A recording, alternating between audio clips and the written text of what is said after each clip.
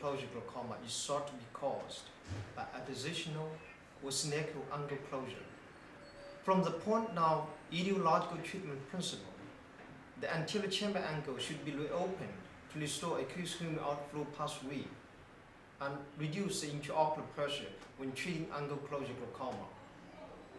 However, due to technical difficulties, such thoughts of reopening the closed angle had seldomly been practiced.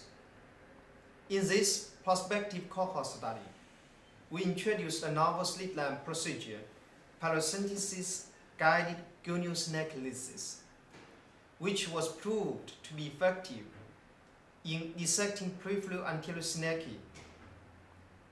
30 patients with advanced chronic angle closure glaucoma were enrolled and received paracentesis guided goniosynechialysis in this study. The results were impressive in that all treated eyes gained sufficient intraocular pressure control. The average intraocular pressure value in the treated eyes dropped from 47.1 plus minus 6.7 mm mercury on admission to 19.3 plus minus 2.8 mm mercury 1 week later.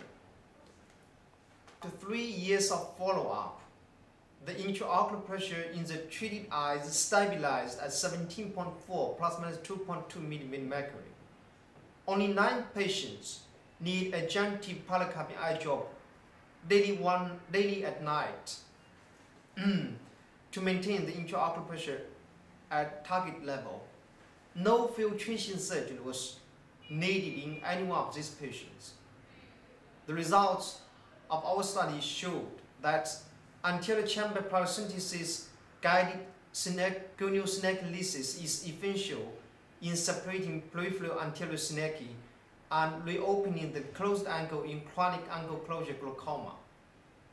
And as that goniosynechialysis reduced the intraocular pressure in the treated eyes efficiently, we conclude tentatively that peripheral anterior synechiae formation does not necessarily result in functional impairment of the trabecular meshwork squamous canal.